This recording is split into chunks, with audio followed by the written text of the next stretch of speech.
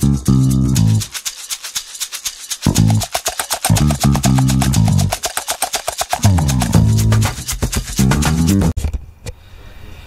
everyone, how you doing? Today is a special day because today is the inauguration of Donald Trump, the 45th President of the US, and I'm completely in style, the Hillary for Prison shirt and the drain the swamp cap.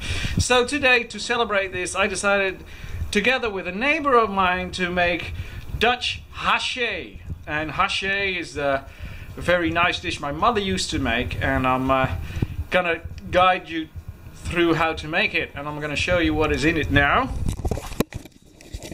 So as you can see, we got here onions, potatoes, butter. I'll get the real names on it. This is like full fat butter, gravy, pepper. This is haché. This is supposed to be goulash. Well, we'll see what happens. Del Monte tomato paste, full fat milk. This is a kind of cook. I'll get the name for you later. A good bottle of red wine. I got myself some black bock beers. Good meat, very good meat. And for the cat we have something nice as well. So let's get started. So hi everyone, walking back to the supermarket because I got the wrong can of beef. I needed goulash and I brought haché, but that's what I'm gonna make, and I need goulash to make it. So gotta go back. I'll see you back home. So this is the one I was after, goulash, Hungarian goulash. Ready and set to go, but this is gonna go into the bigger picture. So I gotta try and sneak this in before my guest knows that it's got pig in it. Alright, cheers. So there we go, continuing. This is just the beef. So I made a bit of a translation because I'm not going to do it with the chicory where I get all the names wrong. And calling it nut muscat instead of nutmeg. So what I couldn't translate first is this is gingerbread. I only need one slice of gingerbread. I use that instead of the flour to bind everything together. The roomboter is actually dairy butter. And haché supposedly is called hash. So it's a meat hash. And we're going to make it a la mamama. So let's continue with a great, great meal. Alright guys, let's get ready to cry. Onions. Oh.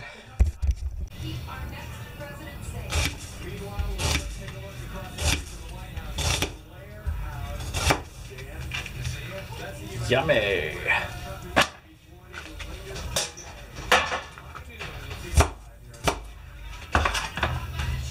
Oh, they're good onions. Holy shit.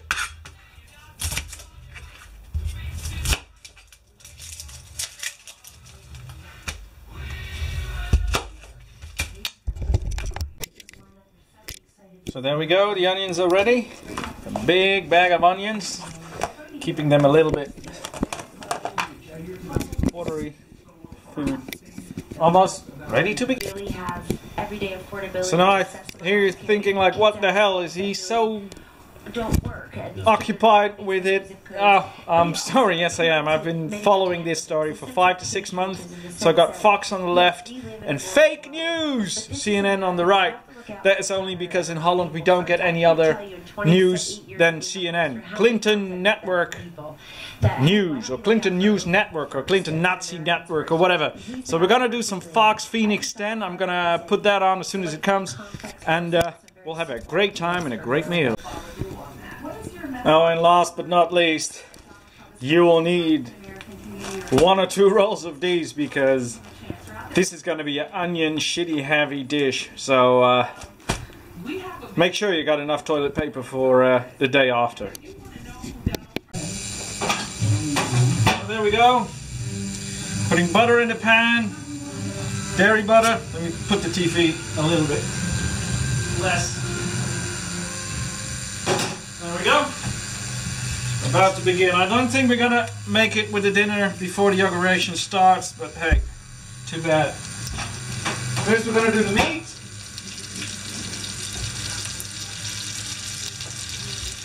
There we are. Now the great thing with these pans is I can actually use,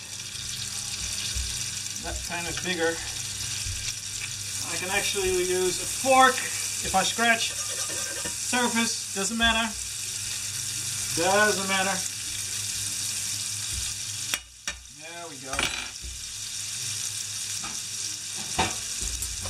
So first we're gonna do the meat. The beef, we're gonna do it 5 minutes on high temperature so that it really gets a little bit of a color. We don't want to get it all through because it's sucade meat, we call it like that, and it needs to stay for about, I don't know, at least 2 to 3 hours. So it takes a little while before the meat becomes best. So what I'm doing here is just trying to get, shit, there's a lot of stuff now. I'm going to put the grease on there. So the meat has to stay in a big pan, which I got here, for at least 2 to 3 hours. So we're just going to give it a little bit of color. Then we're going to put the onions with it.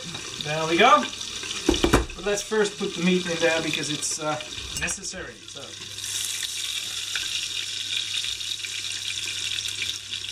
there we are. That one is done. And this one needs to be done as well. Very good. Very good. All right. Then we're going to put the meat in.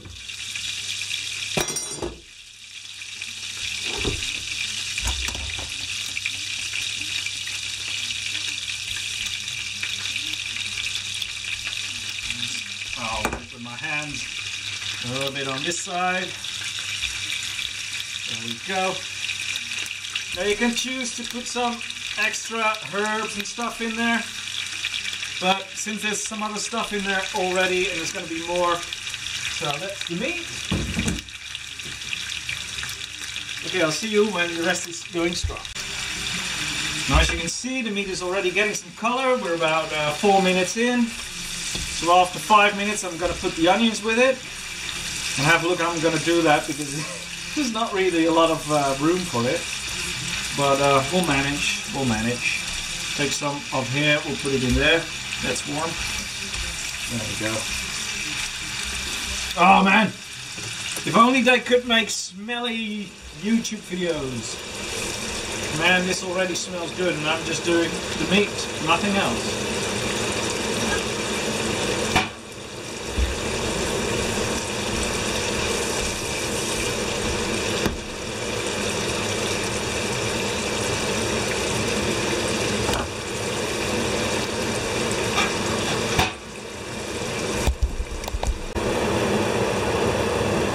So the meat is going pretty well, and we're going to put the onions with it.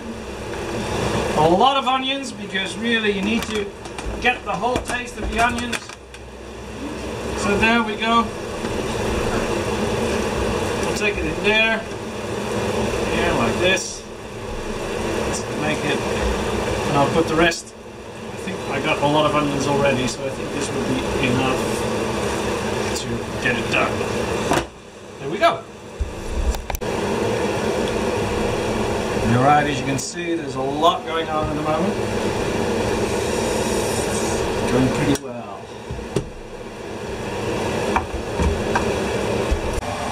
So let me give you a close-up of what it's looking now. Now of course the onions, I can bake the onions separately, but the onions is going to be in the big pan anyway for 2.5 to 3 hours. So they will be soft as a baby's button. There we go.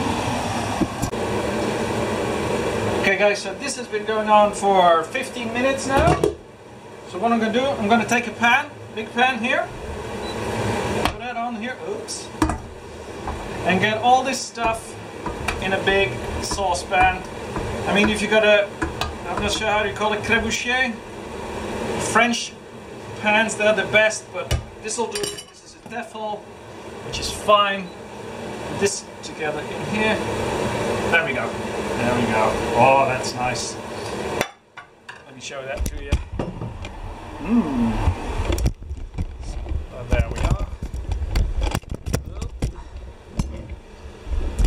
And then when it's in this, we're gonna do water and tomato mash. So let's first put the tomato mash in there. Nice. There we go. That's the tomato mash. Water.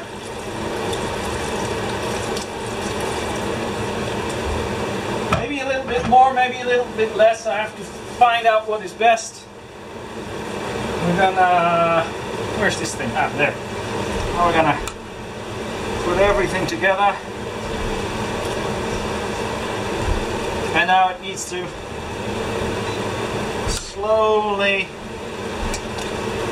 heat for about 2 hours. Let's say for about 2 hours.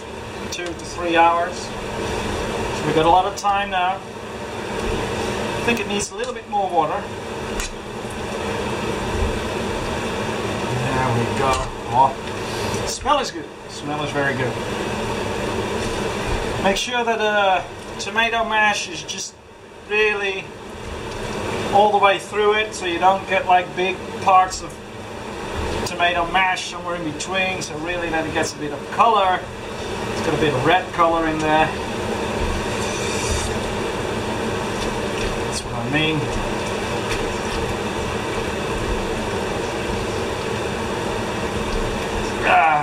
There we go. I think it needs a little bit more water.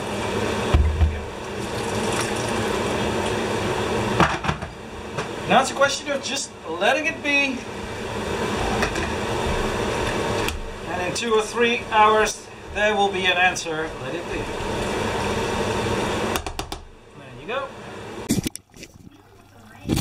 So we're doing this. It's been on for about 45 minutes to an hour. It needs about 65-70 minutes left before we put the gravy in and the coffee, milk and everything. But it's getting soft, it's getting smooth. This is going to be a heavenly meal. So we'll check you later when we're going to put other ingredients in. Pelagos. So, if you can see now, I got the whole haché meat mash going up. Look, there's something with the lens, I don't know what's happening, but have a look. That really smells terrific. But it needs about 45 minutes more before I can put the rest of the ingredients in, which will be, to repeat, the full milk, gingerbread, a little can of goulash, and gravy. So here we are, 2 hours in. You can see it's the meat dropped. There's this little layer of fat, and the onions are really soft now.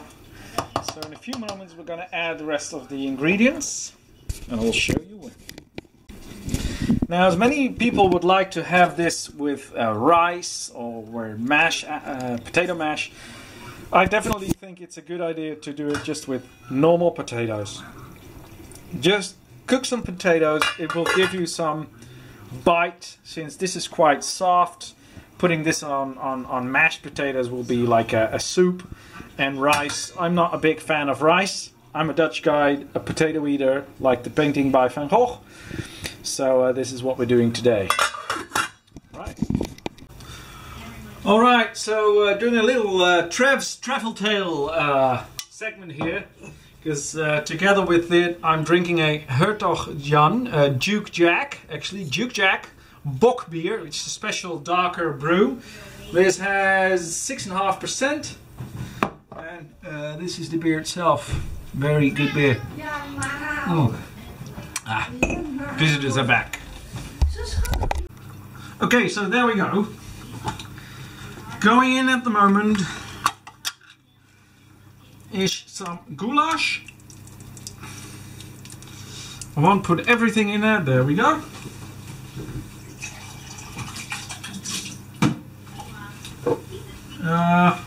Just check the goulash.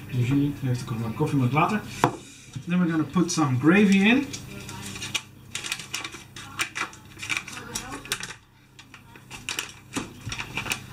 I'm gonna put half in there.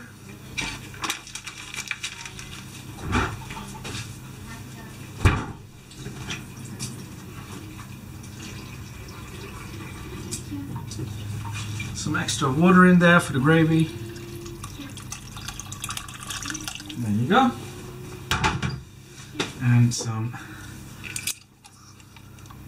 do you call this? Full fat milk.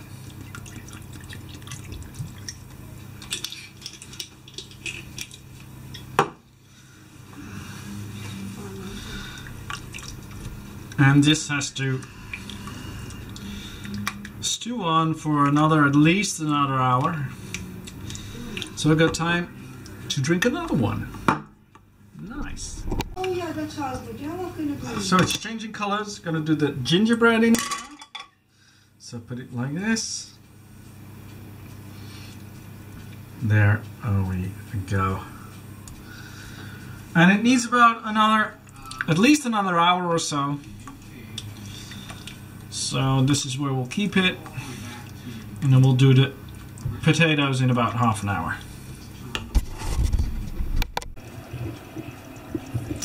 So man, look at this color. It's really getting some nice color, and oh man, the smell is just fantastic. It's just such a waste, such a shame you can't really smell the whole stew going on here. Oh dear. Well, about an hour left. So as you can see now, the potatoes are cooking. And this is a big, nice stew. So we're about time to see the inauguration of Mr. Trump, or President Trump. Let me put the, there you go. We got the potatoes here. What's wrong with this camera? I don't know what happened. And we got the haché, the meat stew here. I got it on a plate. I'm gonna take a little bite now.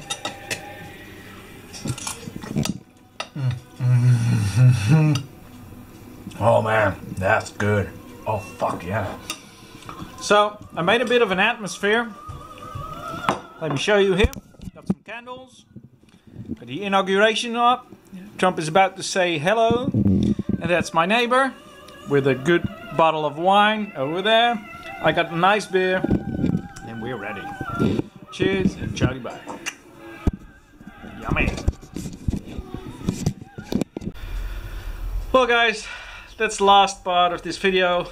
They're gonna sing the national anthem now, so I'll shut up. And I said I had tears in my eyes eating the haché, the meat stew, because fuck me, I didn't have it for 15 years. And it really was absolutely how I remembered it. Thank you Mom, and wow, a memorable day. Cheers. Good luck. And good luck, Mr. Trump. Chowdy bye. And drain that swamp. So potatoes. And some great stew. Now this is how it looks before it goes into your mouth. You might not want to know, but it's more or less the same color when it goes out of you. The other side in about a day or so. Cheers. So just before I'm gonna put it into the refrigerator, this is the way it colors up. I can see in the here it looks a little bit lighter. In real life it looks a little bit darker. You can see the meat in there, and this will at least be more enough for, well, 2 or 3 portions. Yummy.